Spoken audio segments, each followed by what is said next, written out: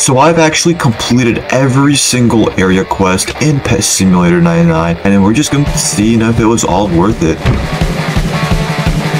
Alright, so here we are, we're in the adventure store right here, like in the area, because this is the only place where we can actually use these. And if I just go into my inventory items, and we're going to go all the way down here to vouchers, we have 1,044 quest medals. I have like a little over 1,000 of these, and I believe now there are a lot, like, you can get a lot more of them now, because previously when you did like the 3-star quest, it would only give you 3 of them, like 3 of the medals, but now it gives you 5, and I did a lot of them before that, that buff came out, so I'm just stuck with, a little bit over 1,000, but yeah, so let's just see what we could actually use with these. And I've actually completed every, like, oh, look at this, finished. If I just keep on going, finish, you can just, you guys are not going, like, if you guys pop into a stream, you guys are not going to find an area that I've not completed the area quest, and it's like you gotta take my word for it, because it would be too tedious to actually prove it. We're here in the adventure store.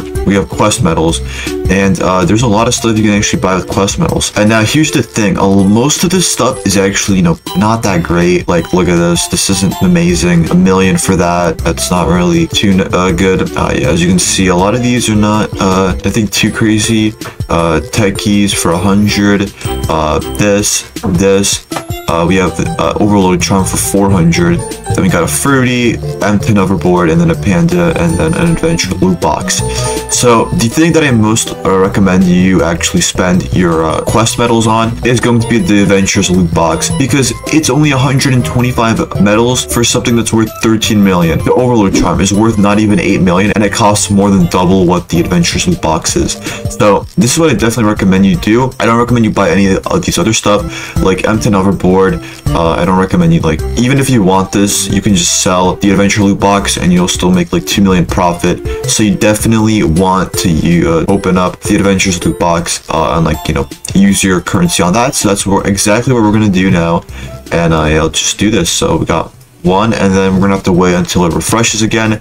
That's pretty much like the thing. You're gonna have to wait until it refreshes. If you guys want to be entered to the huge giveaway, make sure to follow these 3 steps. First of all, you guys want to like the video to make sure you guys are entered. Next up, you want to subscribe to the channel and turn on all post notifications. Lastly, you want to comment your Roblox username for a chance to win the huge. And with that, you're all set. Good luck. And when I said that statement, I did not actually know if it refreshes or not. Like, I really thought it was only going to be, I was like misleading you guys, but no, it does actually restock, and you guys are gonna pretty much have to wait until the timer's up. I don't know if it tells you when it restocks, but yeah, you can only purchase 1 at a time, and this is all I recommend you purchase, because it's the best for your value. Like, it's only 125 quest medals, which I think is a mega steal. Like, for like 125 quest medals, I mean, this is like worth 1.8. So if you bought, like, even for 200, you could buy 2 of these. That's 3.2 million. This is like what, 1.2 million for 200, and so on and so forth. This you can buy, like, for, like in my case, I have 1,000 of these. Like, if we just go here one more time, if we go all the way down here, obviously I have less now, but I used to have 1,000 of these quest medals. Theoretically, you could actually purchase 8 of them. So that's literally that.